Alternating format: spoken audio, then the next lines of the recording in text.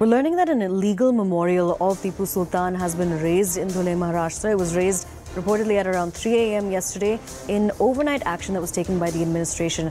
A local AIMIM legislator had gotten it constructed. There was opposition on two grounds. One, that it was illegal, and two, that there was no need for a memorial for Tipu Sultan.